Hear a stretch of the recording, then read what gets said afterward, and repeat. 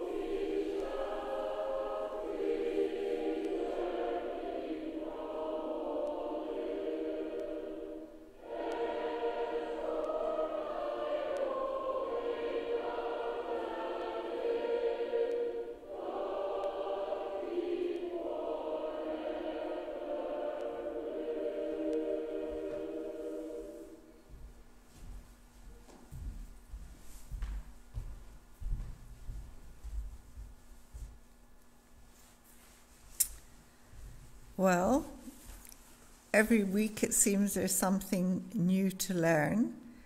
And as some of you know, Graham's laptop is in hospital still.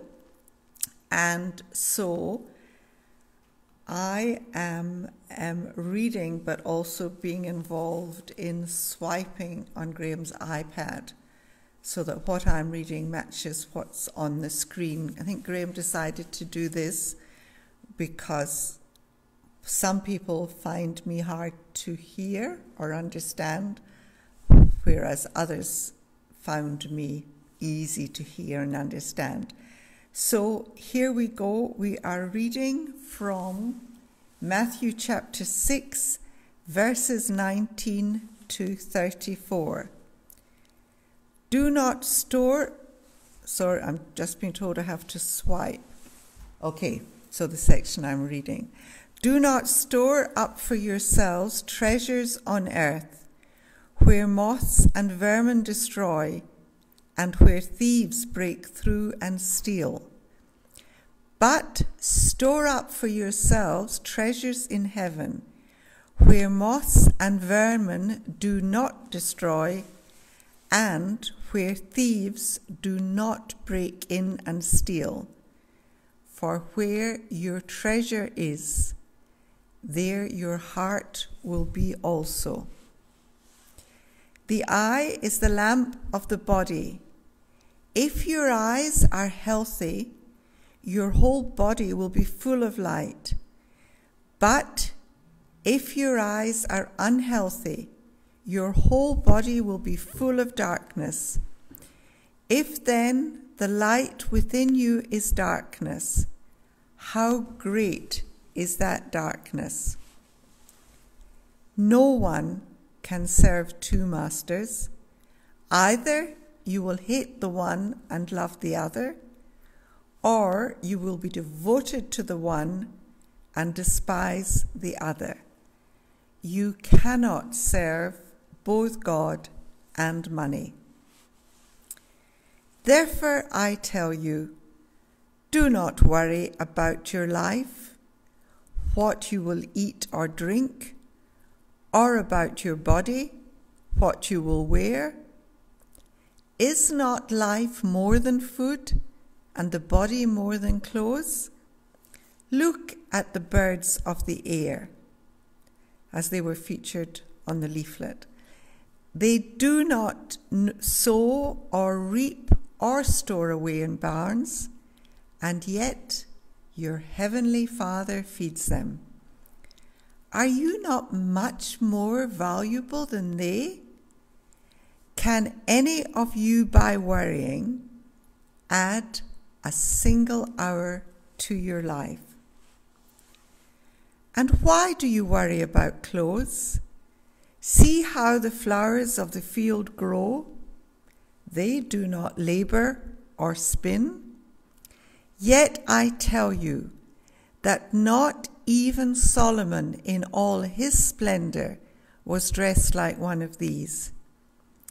If that is how God clothes the grass of the field, which is here today and tomorrow is thrown into the fire, will he not much more clothe you, you of little faith? So do not worry, saying, what shall we eat, or what shall we drink, or what shall we wear? For the pagans run after all these things, and your heavenly Father knows that you need them. But seek first his kingdom and his righteousness, and all these things will be given to you as well. Therefore, do not worry about tomorrow, for tomorrow will worry about itself. Each day has enough trouble of its own. And may God especially bless this reading to us in this challenging time of COVID-19.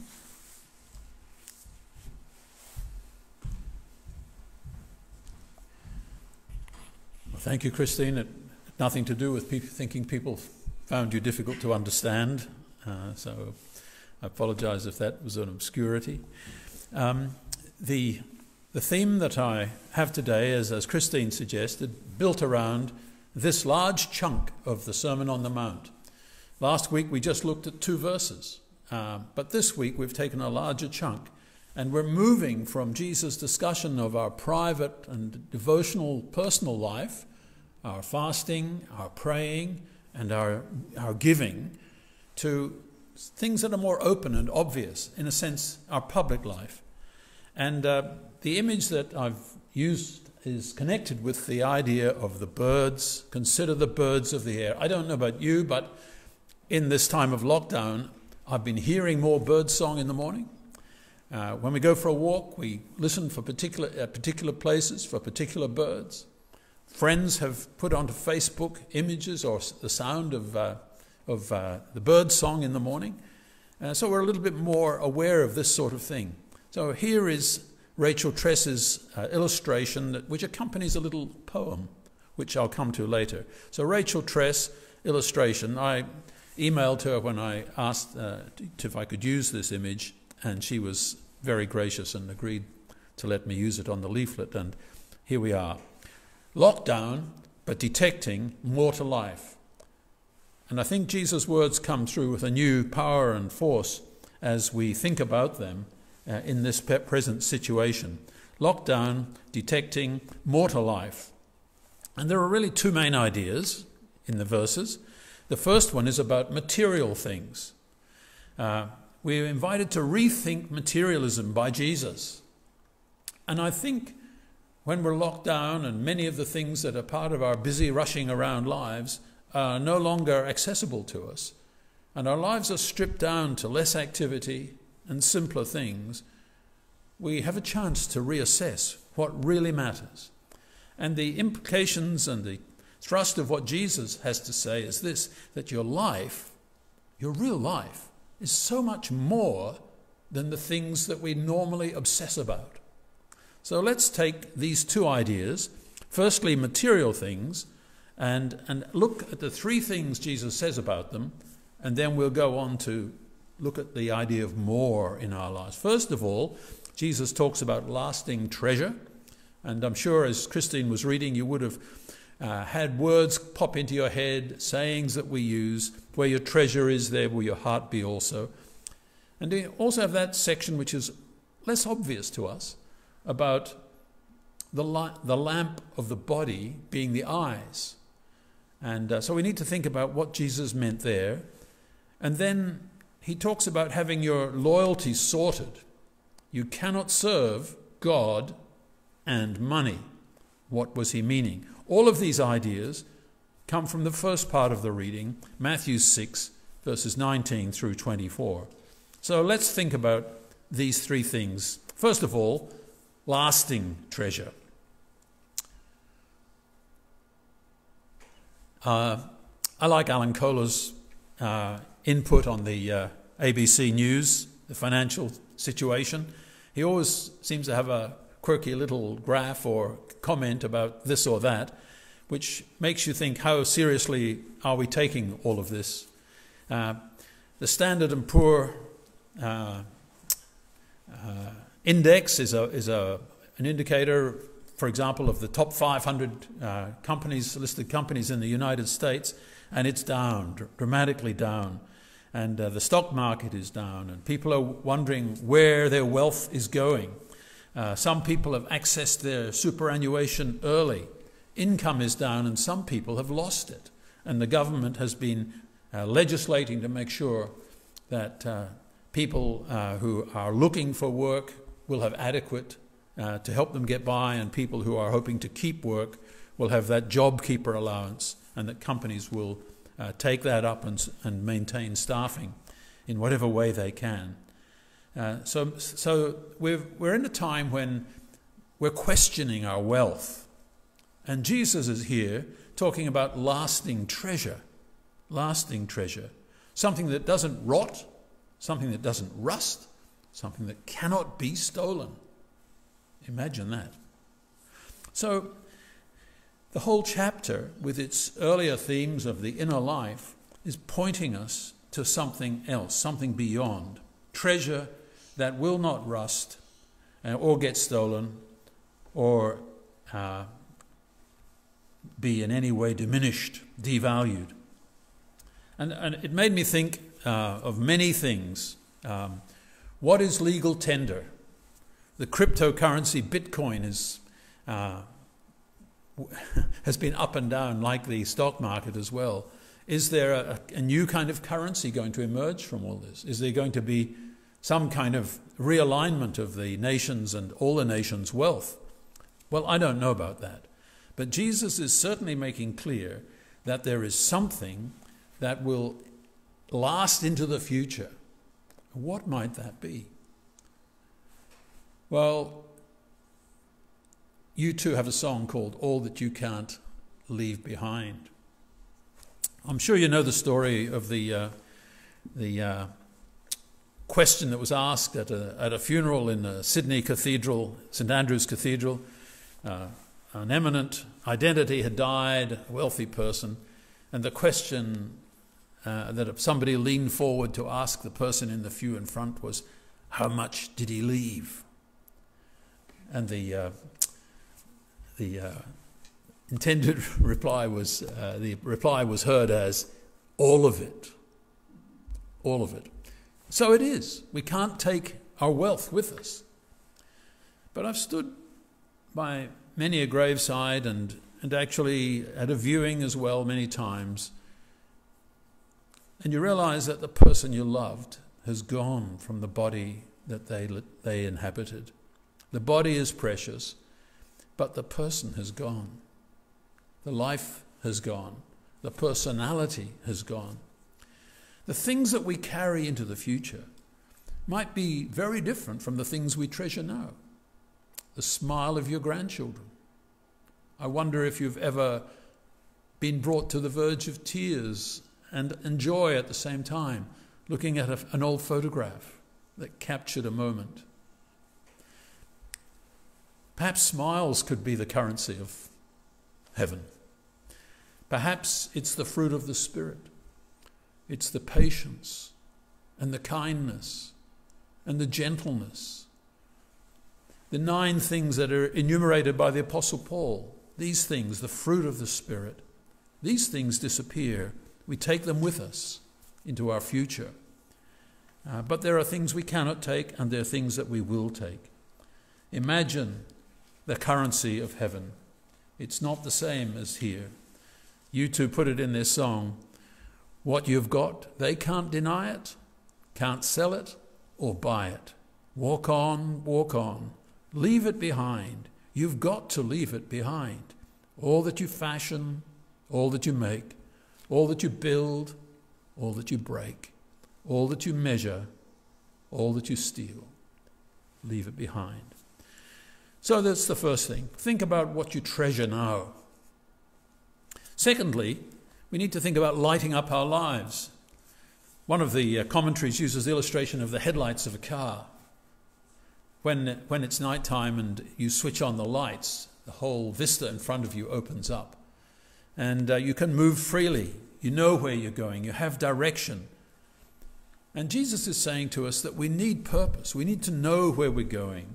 We're not like, as one other commentator puts it, we're not like plankton drifting aimlessly in the sea of life. The New York Times bestseller by Rick Warren is perhaps on your shelf somewhere, The Purpose-Driven Life. Why did that book sell 40 million copies? Because people were hungry for purpose. And as Rick Warren says in the first chapter, it might be as close as the first verse, that your life is not about you, it's about God, and you as God's image bearer. So here we are. What is it that enables you to walk purposely through life? What is the compass that orients you in the right direction? What is the light that illumines your pathway? Well, clarity and direction of purpose, something that God wants us to have, and he wants us to have good vision, 2020 vision. Maybe this is the year for this. And then the last part of that initial section is where Jesus says, you need to get your loyalty sorted out because you cannot serve 2 masters. You can hold down 2 jobs, I guess. But Jesus is talking about being the slave of a master.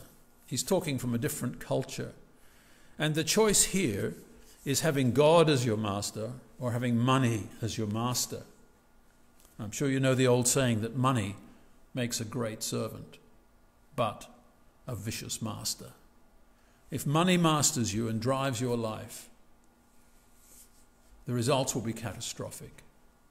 Catastrophic for relationships, catastrophic in all kinds of ways. So we're encouraged here to think about what it might mean to be a servant of God, as Jesus was, the servant of God, and to minister and bring help and health and healing and salvation into people's lives. So you cannot be the servant of both God and money. You need to have it sorted out. You need to give God the primacy and the priority in your life. Especially if you want your life to discover the moreness that Jesus is talking about here. And this is the second half of that reading from Christine. There are 3 things again here. There's the menu, the wardrobe, and the worry. 3 things to think about that all come out of the second half of that passage, Matthew 6, verses 25 to 34. Let's just think for a moment about the menu. Well, I thought I needed reminding of the name. I wrote down my kitchen rules, and then I thought, oh no, there was another one. What was that called? And I thought, oh, I can't just get it. Maybe it's my age. Maybe it's just I never watched it often enough. So I thought I'd check online to see about that other kitchen show.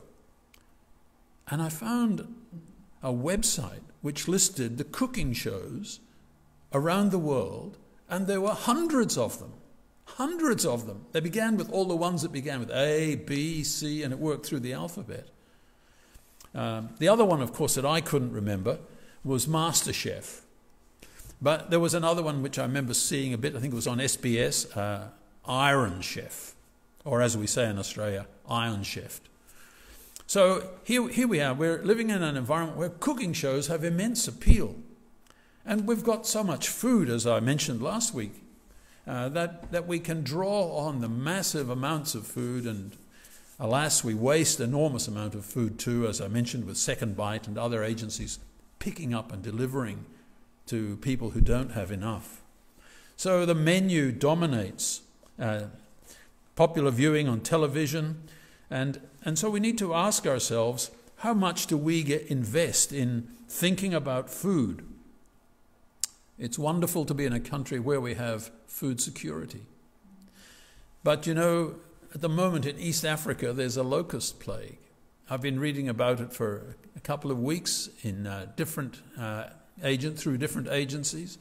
And the people in the Horn of Africa, they don't have food security, but they're starting to get the virus as well. How do we care about them? Well, how do they make provision for the future? This is a challenge for us.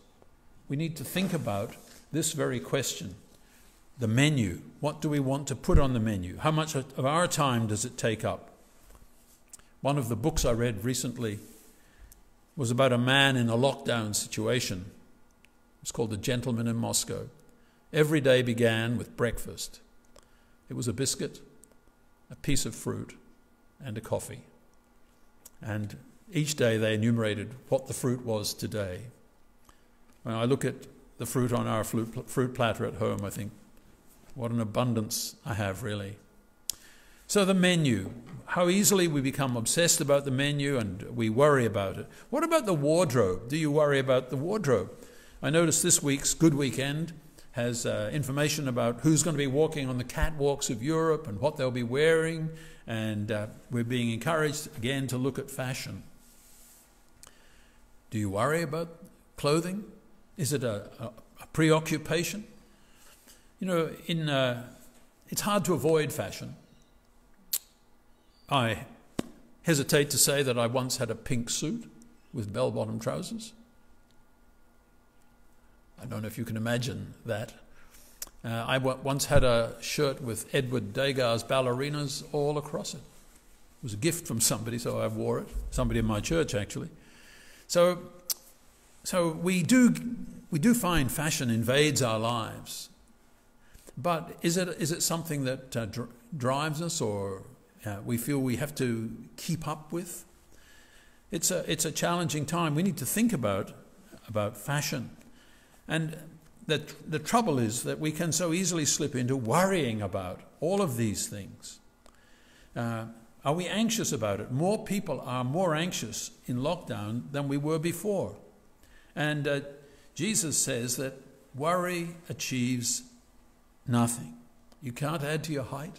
You can't add to your length of days. Worry does not make a difference, except perhaps shorten your length of days. So here we are. Jesus' priorities, do they come first in our lives? How are we helped by what Jesus is saying here? He's saying our life is more than these things. These are petty things by comparison. There is more to life. And I come back to this little poem, and it's, let me read it to you. Said the robin to the sparrow, I should really like to know why these anxious human beings rush about and worry so. Said the sparrow to the robin, friend, I think that it must be that they have no heavenly Father such as cares for you and me. So if you imagine this conversation between the birds, the robin and the sparrow, so beautifully illustrated by Rachel Tress in these two little diagrams, we are reminded that Jesus is telling us that God is our Father. He knows our needs. He knows we need to eat. He knows we need to be clothed. We need a place to sleep. We need safety and security. These are on his agenda. But if we make his agenda first, we'll find everything else falls into place. If we elevate these things to the top spot, we'll end up achieving none of the things we really want. We need to let our eyes think things through. We need to work out rationally in our minds what is going to have priority with us, what's treasure to us, what's going to be the enduring things, and who we are going to serve. And once we've got that sorted, we need to take away the worry of these things and leave them with our Father who loves us and wants to pursue the best for us. Amen. May we find God helping us with this through this coming week. We're now going to pray. Once again, our prayers will cover the situation that we're experiencing with this virus, and we'll close with the Lord's Prayer. And I invite you to take this time to give thanks to God for all he has done for us. Let us pray. Heavenly Father, at the invitation of Jesus, we come to you this morning and again lay our concerns, large and small, before you, confident that for the sake of your beloved Son, you hear and answer prayer. Thank you that some Australian states have no active cases of COVID-19, and across the country there is encouraging progress, so that plans are cautiously being made to ease restrictions. Thank you that in some badly affected countries there is now a reduction in new infections and in the number of deaths. Thank you too for research and development focused on vaccine and treatment. Thank you for kindness and creativity that have come to the fore to comfort and help people adjust to enforced isolation. Thank you for government assistance, pledged to assist the vulnerable, aged care sector in particular. We pray for those who are apprehensive, frightened, ill, as well as the bereaved.